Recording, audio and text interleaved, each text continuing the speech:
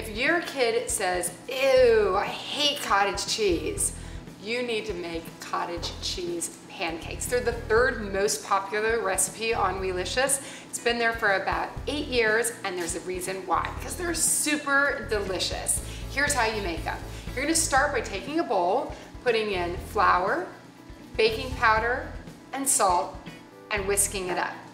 In a separate bowl, you're gonna put 3 large eggs. Go ahead and give them a good whisking. 2 tablespoons of honey, teaspoon of vanilla, and a cup of cottage cheese. Whisk it all up, and then you're gonna put the flour mixture whisked into that cottage cheese mixture, and this takes really about 20 seconds. Super easy and delicious. Now you're gonna take a cast iron or nonstick pan, put it over medium heat, add a tablespoon of canola, vegetable, or coconut oil.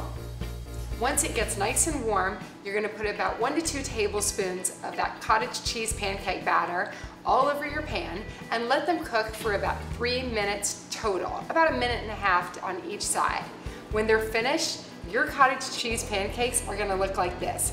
Cottage cheese pancakes are so delicious, high in protein because of the cottage cheese and eggs, and I guarantee even that cottage cheese hater will become a cottage cheese lover. For more fast, fresh, and easy recipes like this and more, check out Weelicious.com. Don't forget to subscribe and leave a comment below telling me what do you like to see on top of your cottage cheese pancakes.